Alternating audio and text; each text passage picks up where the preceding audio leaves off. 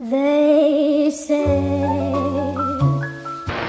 early life romance game.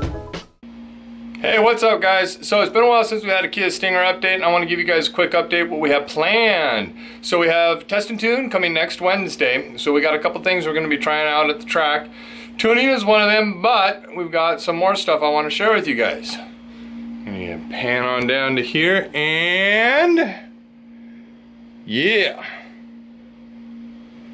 that is a Snow Performance Stage 3 water methanol controller. Can control 2 nozzles.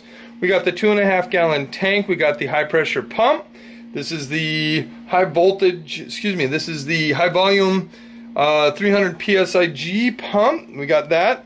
We've got the controller. We've got the nozzle with the weld-on fitting, and we got the check valve. Now we're going to run a solenoid on this system, possibly also too. I don't have the line here because the line would kind of clutter it up.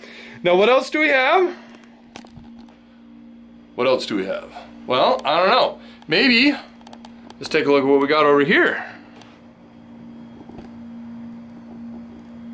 And that is a piece of oval exhaust.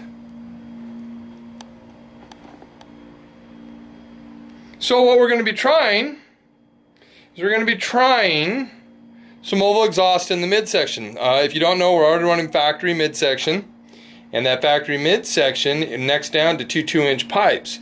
What we're trying to do with the oval section is we're trying to break up the V6 rasp. Instead of running an X pipe, or instead of running a H pipe or something like that, we're going to run the whole midsection through an oval exhaust section. It's about 4 feet long. Now here's what I want to share with you, which is really cool. So this is why I like oval exhaust.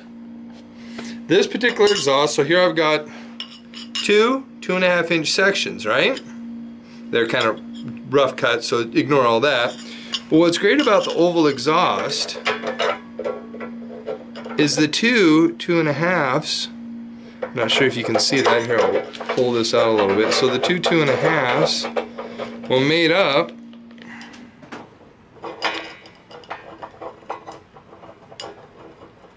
almost perfectly. So I'll be able to nudge that out to, I'm going to angle that up a little bit more so you guys can see what's kind of going on here. Alright. Oh, I had a small equipment malfunction. Now here's what I was trying to show you guys, is the 2.5s, when I break them up into the tailpipes, almost butt up perfectly, top and bottom. I have to make a small slit, fill in the area in between them, but we'll be able to go from oval to 2.5s out to the tailpipes, and we'll be able to merge from the 2 left and right banks into the oval.